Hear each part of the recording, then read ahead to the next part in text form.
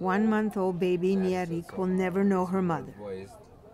Her mother gave birth, but was shot and tragically died the same day, a victim of South Sudan's return to civil strife.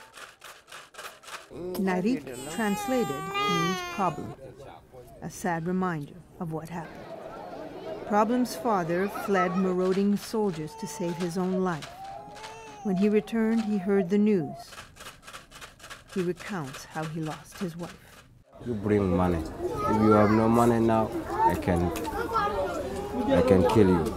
After that, the mother say, only this baby. I don't have money.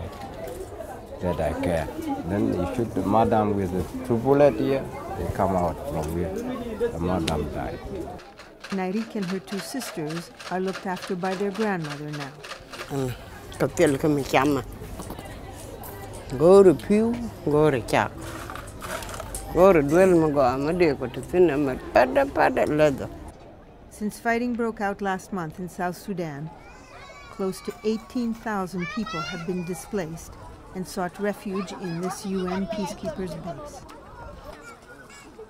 The ongoing insecurity worries Problem's father. He is unsure how he will take care of his family. It's very difficult, even to take care for them without food, without good place.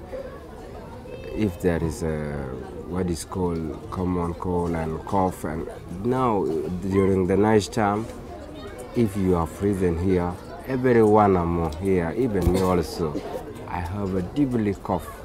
Baby Problem was born into the world's newest nation, South Sudan.